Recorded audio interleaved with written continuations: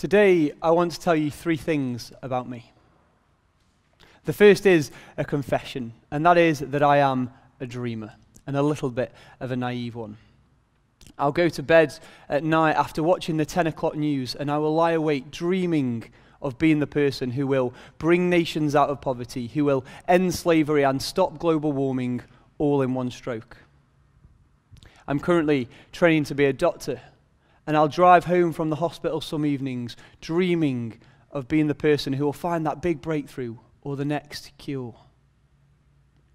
I look around our city, and I dream of bringing about social change and ending inequalities. And as I scan around the room today, I suspect that I am not the only one with dreams. We all have them, and do you know what the most amazing thing about a dream is? It's that occasionally, just occasionally, a dream will turn itself into an idea. And this is where I need to tell you the second thing about me. This is also a bit of a confession. It's a confession that I don't really know anything about anything. A few years ago, I was sat having a conversation over a cup of tea about a book my friend Rachel had read. And this book was about maternal health, and somewhere from this conversation came the idea for a charity scheme where we would support women in developing countries by twinning them with women here in the UK who would cover their healthcare costs.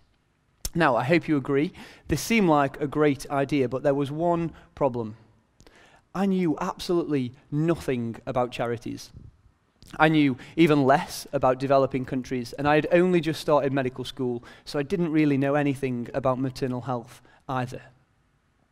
Despite that, the next day we thought it was a good idea to send off some emails, and 9 months later, and I do appreciate the irony, 9 months later, pregnancy twinning was born. We work with local partner organisations in Malawi, Uganda and Sierra Leone, and together with our partners, we have changed the lives for over 1,500 women. Around a similar time to this, I'd become very aware that lots of young people with cancer are diagnosed quite late. There is lots of reasons for this, but in part it is because at that age, cancer just isn't on people's radars. It certainly wasn't on mine. And so I gathered together a few friends in a pub to see what we could do about it. And despite my aversion to felines, we decided to call it CATS, and that was simply because it made a nice acronym. CATS stands for the Cancer Awareness in Teenagers and Young People Society. 2 years on from that meeting in a pub, we have a national charity based in Manchester, Cambridge, London, Liverpool, with more cities on the way. We're making sure that every young person knows the common signs and symptoms of cancer and when to go and get checked out by their GP. When I started those 2 projects, I was a young, naive, 20-year-old kid who didn't really know anything about anything. But you know what? I'm now a 23-year-old kid, and I still don't really know anything about anything. You see, what they and a few other different startup projects taught me was that you don't always need to be an expert. I wonder if you are familiar with something called the game show host problem. You are on a game show and you are faced with 3 doors. Behind one of the doors there is a car, behind the other 2 lies a goat. Now it goes without saying you want to win the car, and you've got a 1 in 3 chance of doing so. Let's say you select door 1. Now the game show host, who knows what is behind each of the doors, then opens for you door 3 and shows you a goat. He then asks if you'd like to stick with your original choice or whether you would like to switch to door 2. And now you've got a problem. You've got a decision to make. To maximize your chance of winning this car, do you stick or do you switch? Usually this problem is used to illustrate a concept in mathematics called variable change, but what I ask is that you consider it as a metaphor. Let's say that it is a project your organization is working on. The door represents an opportunity that you could take, a conversation you could seek out, a meeting you could arrange, something that you could ask for. The car is your prize, so that represents a breakthrough on your project. Maybe that's a new customer or a contact that is key to getting you off the ground. Finally, the goat, that's just a dead end. That is you going nowhere. Now, the world tells us we need expertise, that we should hire consultants and write reports on the different options and then use expertise to select a door. In this problem, a statistician would say it is best to switch and go for door 2 to account for variable change, these changing circumstances. And for reasons I don't quite understand, mathematically, door 2 is your best chance. But it still comes down to chance. And personally, I have never been a fan of leaving things to chance. Now, this is where we need to leave the game show host analogy behind, because it gives us the flexibility to cheat just a little bit. You see, the only way you can guarantee winning the car, getting your prize, getting that key contact or a platform to promote your startup, the only way you can guarantee it is if you open every single door. When I'm recruiting people to work with, I always value attitude over experience, every single time. You might ask why. Knowledge and expertise, they can be taught. You can learn them, you can pick them up over time. Passion and drive and dedication and persistence, they can't as easily be taught, if they can be taught at all. Expertise will only take you so far. Passion, dedication, and persistence, they have no limits. The only way you can guarantee winning your car, getting your prize, is if you and your team rip open every single door. And that means you're going to need to talk. You're going to need to talk to anyone and everyone that you meet about your idea. You're going to need to send as many emails as you can think to send, as many Facebook posts as you can post. Take as many opportunities to ask for something if they are there. Take every opportunity, because every conversation that you have, every email that you send is opening for you a new door. And you know, you will go out and you'll do it, and you'll push as hard as you can into every conversation that you have. And most of the time, people will smile and they'll nod, and nothing more will come of it. But every now and then, you will have a conversation that goes that little bit further. When I first started Cats, I would subconsciously bring it into every conversation that I had.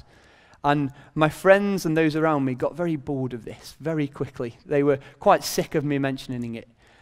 And I would notice when I'd talk to new people and I'd meet new people, the second I would bring the word cats into the conversation, I would hear the groans of my friends around me, because they'd heard the same thing 1,000 times before. But the longer that I just went along with this, the more I started to have conversations which would go that bit further. Sure, most of the time people would smile and they'd nod, but then they'd kind of politely change the conversation. But every now and then, I would have a conversation where someone would offer us a service, offer us some free advertising, maybe even offer us some money. And if any of you have been involved in the charity startup world, you will know until you are established, money is very hard to come by. As a young, naive, 20-year-old kid who didn't really know anything about anything, I quickly learned that the more things I asked for, the more conversations I had, the more that I got. Whether it was someone offering to do us some free design work, someone offering promotion on their radio show, or someone who knew someone who would donate money, the more conversations I had, the more that we got. If you look at some of the biggest NGOs or businesses that are around today, they've not been started by experts. They've been started by dreamers, and the two are very different. And this is where my golden rule came from. Through working on a few different projects, through getting them off the ground, reading stories of others who'd done the same, and looking at the greatest social entrepreneurs, I discovered this one very simple rule. You don't need to be an expert. Just be a door knocker. That means take every opportunity, speak and share and write and blog and meet with and discuss and advertise and promote every opportunity, no matter how big or small. The figure that I work on is 99 to 1. For every 100 conversations you have about your idea, every 100 emails you send looking for that break, 99 of them will come up as goats and dead ends.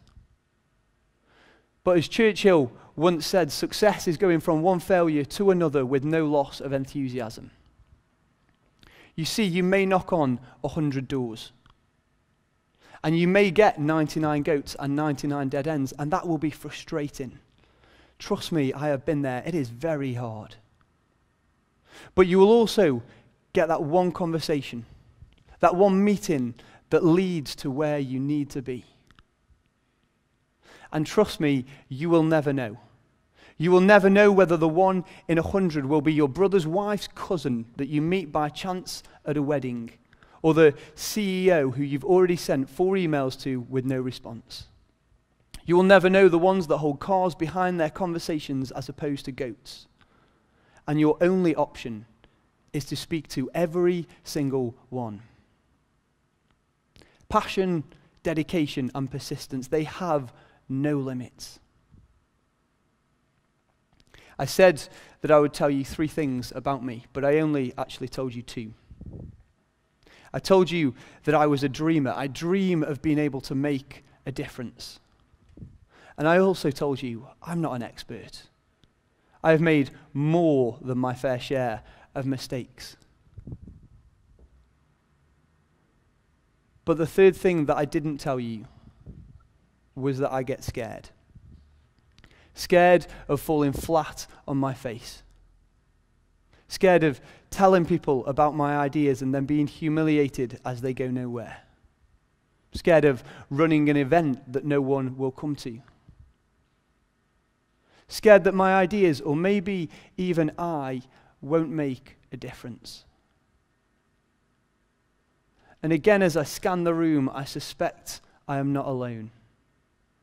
Not alone in having dreams, not alone in wanting to see them happen, but also not alone of being scared of falling flat on my face. I think what we need to decide today is whether our dreams are more important than our fears.